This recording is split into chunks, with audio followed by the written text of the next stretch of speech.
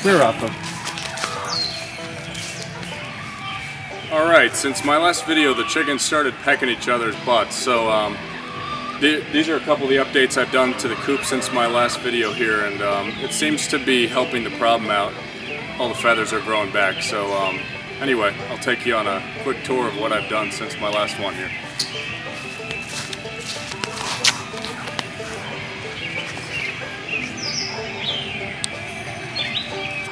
Alright, so I went down and got some deer fence, which I think is 7 feet high, but I have it at about 6 feet. Anyway, this is, it goes down to this retention area at my house.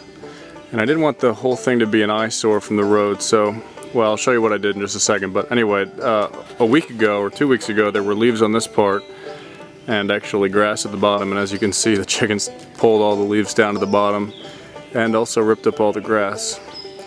So, to segue into my next section, I didn't really want to be able to see the fencing from the road, so I just set up this little walkway for them.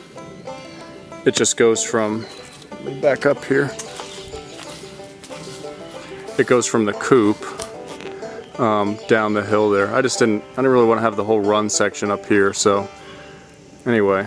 So once the chickens are all up in the coop for the night, then I put that door down so that predator stuff, because it wouldn't be very difficult for them to get their way into this and come down this little part here. So anyway, I close that up at night, and then just a little screw at the top prevents it from being lifted.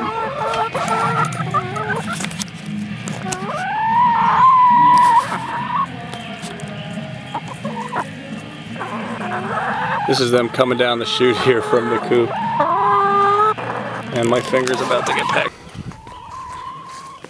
I put a rope at the bottom, and then I zip tied to that, and then also put another rope through the top, and I zip tied to that. So in the last week or so, one's been getting out, and I'm not honestly sure if it's digging underneath, or not really digging, but just pushing up the rope and squeezing underneath it. There are some places where it's a couple inches anyway. But if it is flying, that's impressive, because like I said, it's probably about 6 feet. So anyway, they seem to be liking it, and what they really like is if I rip out some grass here. They're going nuts just watching me do this. Like I said, they ate all their grass that was in there before, so I throw some of that in every once in a while.